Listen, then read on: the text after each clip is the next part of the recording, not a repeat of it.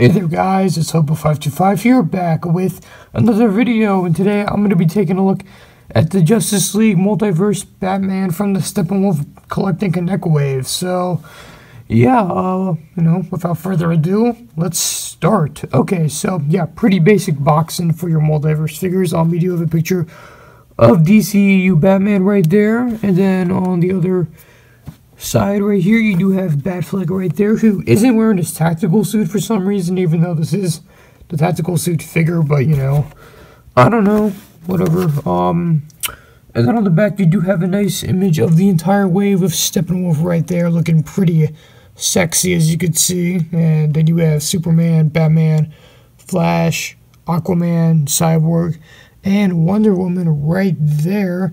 And as you can see, Batman does come with the torso of Steppenwolf, so that is pretty neato if I do say so myself. So yeah, then you do have some other stuff on the bottom right there, but yeah, there's the other side of the box. And yeah, so let's crack this thing open. Okay, so here's Tactical Suit Batman right out of the box, and might I say, this figure actually looks pretty decent. Like with the sculpt and everything, it's actually very movie accurate. Like I can tell that's Ben Affleck under that freaking cowl, and yeah, the cowl does look very nice. The tactical suit, like the sculpt on that, is also very nice. Like with the anatomy and everything, it actually looks really good. The paint apps on this guy are great. Like, I know DC Multiverse figures do get a bad rap for their articulation, but a lot of them do have pretty dang good sculpts. I'll give them that, and like good paint apps and stuff like that. So yeah, very, very nice, as you could see. It would have been cool if he had like a little beard or something like that, for Batfleck, but whatever, it's fine. Or like some stubble or something, I don't know. But yeah, and then you do have his cape, which is made of leather, and it's a very, very weird kind of leather because, well, when I first got this figure, I was like, hey, cool, it's a leather cape, because leather capes are pretty cool. But then after like a week, it got like wrinkled up like that. Like, look at that, it's wrinkled up like a freaking burrito, Look at that, guys, I can actually fit taco meat in here. Look at that, look at that. Yeah, that's what I thought.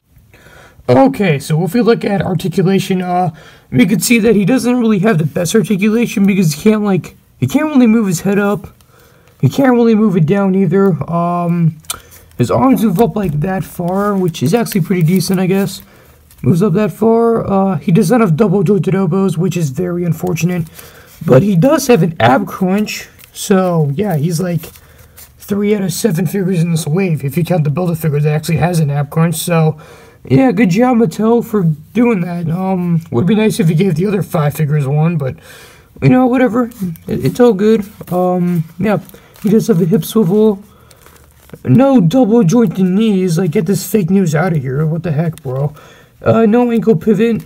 So that's very unfortunate because, it would be a lot easier to pose him with ankle pivot, but, I don't know. The bicep swivel actually helps a lot when posing him, so, yeah, the ankle pivot doesn't really affect this figure too much. Or, I mean, the lack of ankle pivot doesn't really affect this figure too much, so, that's fine, but yeah, it would have been nice if we also got like different hands that could actually like hold a batarang. Like if we got like a batarang with this guy, that would have been so awesome. But we didn't get anything, which kind of sucks. But I'm not gonna hold it against this figure too much.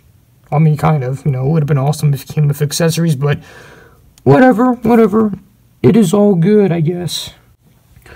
Okay, so all in all, this figure came out decent, I want to say. Like, the sculpt on this guy is great. Like, he's very, very movie accurate.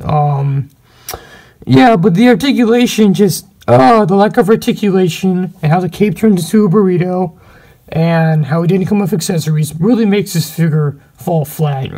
Like, really, but yeah, I mean, Mattel was halfway there, I guess, but yeah, Mattel is actually getting, like, really good with, like, their new Multiverse figures, because, like, the new Shazam figures that are coming out actually have double jointed elbows with an ab crunch, so they are getting there, guys. It's not like I hate Multiverse action figures, even though a lot of them aren't the best, but yeah. I don't know, I think that's everything I want to say. Join me next time when I review another one of these action figures, because why not? So yeah, like the video, subscribe if you want a home, and yeah, Yep, thank you all for watching, and with that said, Hobo525 out.